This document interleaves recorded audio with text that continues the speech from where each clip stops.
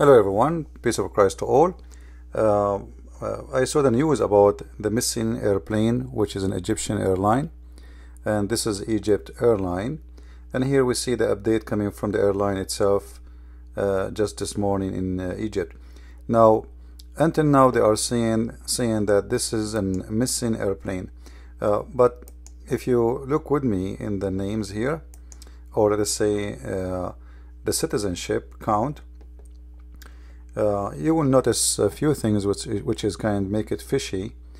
First of all, if an airplane is missing, like at least you will hear a request of help from the captain. There is no way the airplane will disappear in a second unless there is an explosion, or they've been forced to cut all their connection by terrorist groups.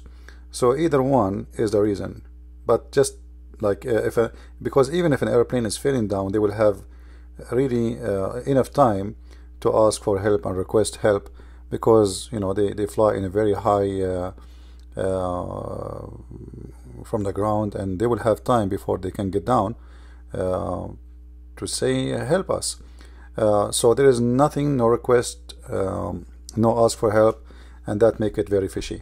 Now if you look with me here, you will see the count of citizens, those who they are in the airplane. What I notice here, there is 2 Iraqi, and they are males as I understand, and 1 Kuwaiti, and 1 Saudi, and 1 Sudani, and 1 Algerian. Now 2 Iraqi are male, 1 Kuwaiti is male, 1 Saudi is male, 1 Sudani is male, 1 Algerian is male. There's no family, and sound very fishy for me.